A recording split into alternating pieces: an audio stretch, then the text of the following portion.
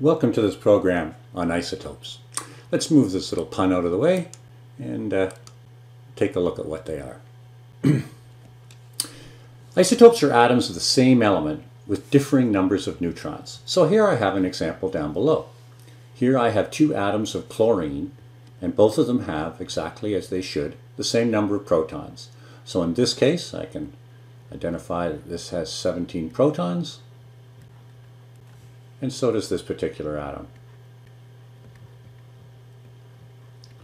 There's no indication of any charge up here, so I can make an assumption then that there are 17 electrons in this one, and also 17 electrons in this one.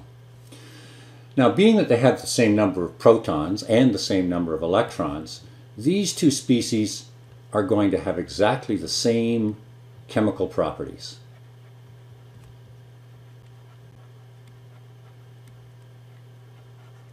Having the same chemical properties means that they will react the same way. However, what is different about them is their number of neutrons.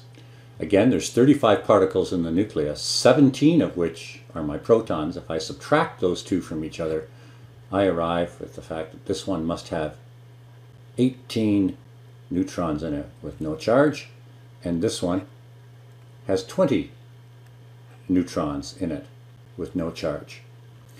This slight difference is going to cause these to have different masses, and as a result, you're going to have substances that have different physical properties.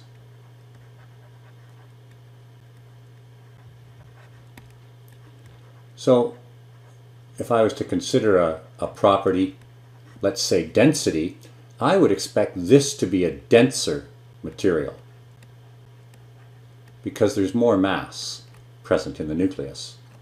If I was to look at how fast they diffuse or spread out, a gas containing this chlorine is lighter and it will probably diffuse or spread out faster.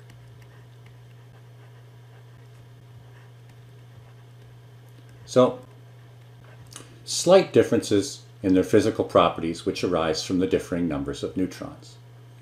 Now, if one goes out into nature and takes a look at how abundant these two isotopes are, so we'll do that in this next portion, we find out that 22% of the time chlorine is of this variety, this chlorine, and about 77% of the time chlorines exist in this variety. I'm asking you here to determine something called the relative atomic mass. Now, a little bit about what that means. First of all,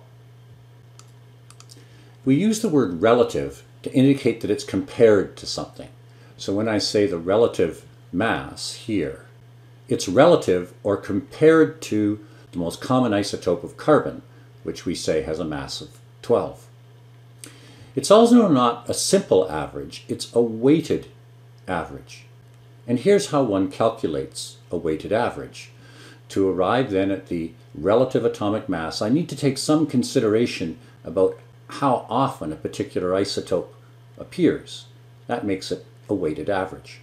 So in this particular case, here's how I'd go about that. 22% of the time I change that into a fraction or a decimal, so 0.2272,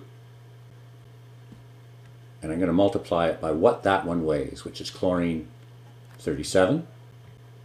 That's its mass number. And then I'm going to add to it the other 77% of the time.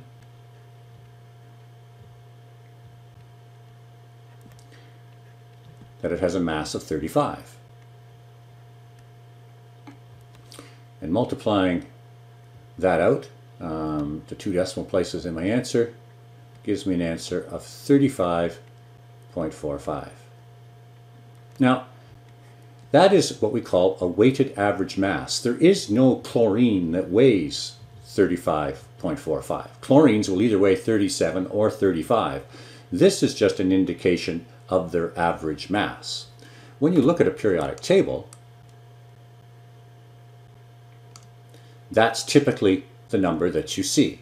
So when I look here at chlorine underneath here and I see 35.45, That's telling me the average, weighted average mass of chlorine atoms. Let's work this one backwards a bit. This next question is going to deal with the substance neon. And neon has underneath it a relative atomic mass of 20.18. What I want to do is determine the abundance of the isotopes that make up neon. So, naturally occurring neon comes in two varieties, one with 10 neutrons, the other with 12 neutrons. So let's take a look at what that means. The element neon has 10 protons in it. If it also has 10 neutrons, that means I would have some neon of this variety, and I would also have some neon atoms with 10 protons and 12 neutrons that would be of this variety. What I'm being told here is the relative atomic mass is 20.18. So 20.18 must equal, well, let's say that X is the fraction that exists in this variety. So I would have X times 20. And the fraction that exists in this variety I'll call Y. And so I'll have Y times 22. Now at first glance this might look unsubtle because we don't know either X or Y, but we do know that if we add these two fractions together, they must equal 1. That allows me to do some substitution. So I can replace Y with 1 minus X. So I'm going to take this quantity and put it up in there. So 20.18 is going to equal 20 times X, plus now I have 1 minus X times 22. We'll now take that and multiply it by both sides, so we'll take this term and expand it. So I now have 20x plus 22 minus 22x. Collecting my x terms on this side, I'll have minus 2x, and taking the 22 over to the other side and subtracting it from the 20.18 gives me minus 1.82. Solving then for x, I get 0.91. That tells me then that 91% of the time neon comes in this variety, and the remaining 9% of the time it comes in this variety. And that's not too surprising, that as this number is fairly close to 20, which is the most prevalent form of neon. In our next program, we're going to take a more close look at how the electrons are arranged inside of an atom. Thanks for watching.